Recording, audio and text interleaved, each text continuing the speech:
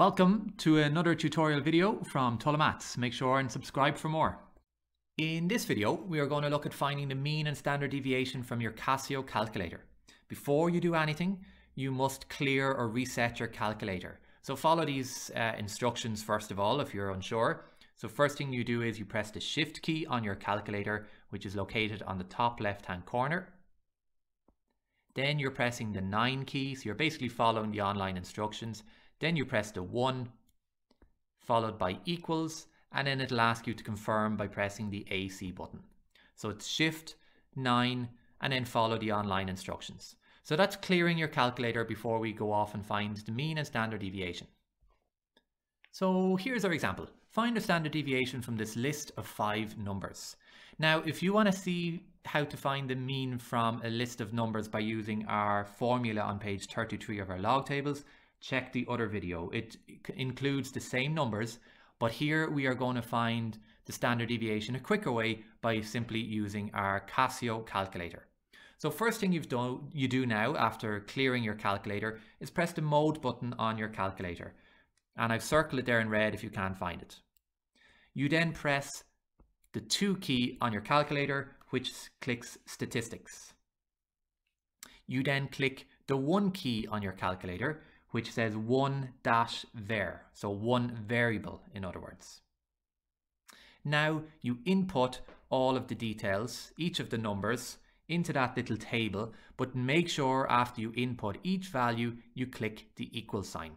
So I'm going to go 600 equals, 470 equals, 170 equals, 430 equals, 300 equals.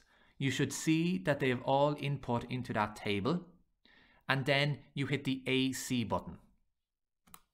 You should then notice that your calculator brings you back to 0. Now I want to find the mean and standard deviation. So in order to find them, you hit the Shift key on your calculator, top left hand corner. I've highlighted it there in red on the image. You press the 1 key, and you will then see 4 saying VAR for variable. Click on 4. Up comes 4 options. In order to get the mean, it's the X with the little line above it. So you're clicking on the 2 on your calculator. If you click on 2 and hit your equals, it will show you a mean of 394. If you now want to find your standard deviation, just clear your calculator by pressing the on button. You're back to 0.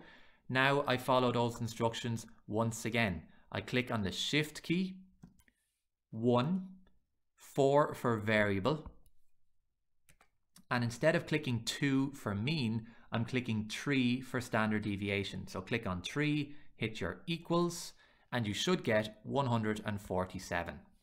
So that's a quick way by using your calculator in order to find the mean and the standard deviation from your calculator. So just to recap that last little part, when you're trying to find the values of the mean and the standard deviation from your calculator once you've input the data, you have to click on the Shift button, then the 1 and then the 4. You then have 2 options. Which one do you want to find? Is it the mean you're trying to find, or is it the standard deviation you're trying to find? You have to do them separately. So you click 2 for mean or 3 for standard deviation. Thank you for watching another tutorial video from Maths. Make sure and subscribe.